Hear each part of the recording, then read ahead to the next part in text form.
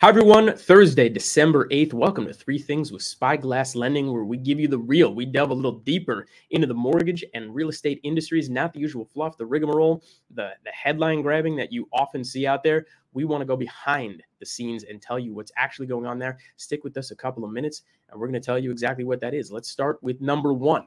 Home Purchase Sentiment Index. Yes, there is such a thing. The HPSI, and Fannie Mae puts it out. Who is Fannie Mae? Fannie Mae, Freddie Mac, the secondary market. They pretty much buy all the paper, all the mortgages that the banks put out in this country. Trillions of dollars every year. So you can imagine they want to know. They want their finger on the pulse as to how consumers feel about buying a home out there. Well, as you can see, after 8 straight months of decline, there's been a slight uptick. All of a sudden, November, the optimism is coming back. Well, not a tremendous amount, but something, slightly, an uptick of, what is it here? I think 0.6. But it's still pretty close to an all-time low, and that's 57.3, as we can all expect. And if you look year over year from last year at this time, we're 17.5 points off that number, that rosy outlook that buyers are always looking for. From what it was previously. So again, there's, less than 60% of people out there have this good outlook about buying something. But again, after 8 months of decline, we are on an uptick. And this jumps out at me, not specifically because of primary homeowners, but here at Spyglass Lending, we've done a long time, been funding real estate investors for quite some time. So I'm wondering how flippers are feeling, right? I'm wondering how developers, those who are doing ground up construction, are feeling about what's going on out there. And it's interesting because let's go to number two. You see a headline like this, and you would otherwise think, well, flippers aren't feeling too good. They're downtrodden now. This is a problem. Again, these are the clickbait headlines, and this is coming from Bloomberg here. And obviously, you could see this was 2 months ago that the article was written. Home flippers get burned by U.S. housing market's sudden slump. Well, look at the subtext on this. Falling demand and rising interest rates means some investors. Okay, and what that is really saying is those who are, playing that escalating market, they were doing, as they call it, paint and carpet work on some of the inventory that they purchased and put it back on the market. Yeah, they are getting burned. They didn't put quality work out there. They were playing the ascending market. They bought at the wrong time, and they got caught behind enemy lines. So yeah, they're getting burned.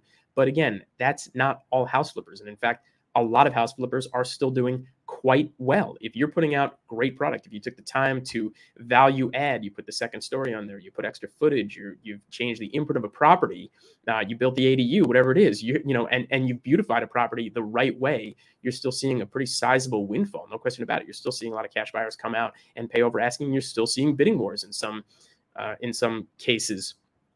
And this really brings us to number three, because this melds what's going on with homeowners and melds what's going on with investors, and everybody should be paying attention to this. This is the Shiller index from now in December, although the information you're looking at is from October. That's the latest information we have, and I'm going to break this down. You're looking at a chart. Well, what exactly does this mean? You're seeing a little negative and positive here. Okay, so MO/MO, that's month over month. So what that means is from September of 2022 to October of 2022, the latest information we have, you did see a slight decrease in the value of homes. And that's big. That's something to certainly pay attention to, but it's really a lot smaller than you might otherwise expect, 0.1% across the nation if you average it out. And then year over year, so again, that's October of this year compared to October of 2021, it's still up over 10% for what it was last year. That's how much equity had accrued over this year as well. And that's big. And that's something really to consider. And then what they're forecasting here now, month over month, is between October of this year into November, and we'll see if they were right, but zero. Really, it's just flatlined. Of course, not negative, not positive, but nobody was expecting anything to go up. And that, makes sense as to where the market we're in right now. Not quite the buyer's market everybody's really talking about, but certainly no longer a seller's market.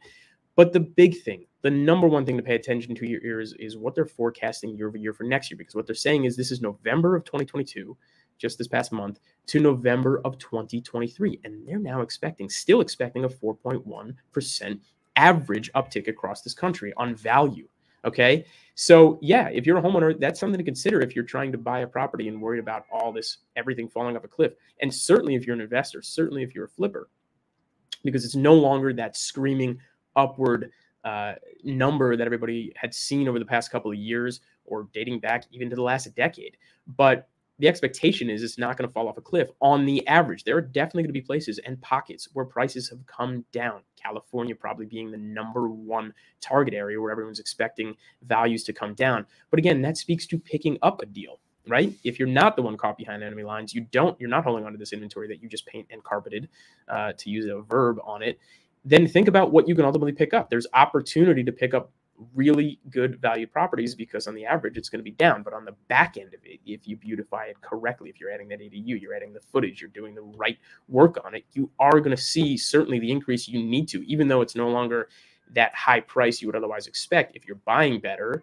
and you're selling at a more reasonable price and you've done a good job, there's still plenty of optimism out there. In fact, I think the next couple of years, especially for flippers, especially for investors alike, there's a lot to like about what all of this information is telling us. This has been 3 Things with Spyglass Lending. As always, I appreciate you joining me. We'll do it all again next Thursday.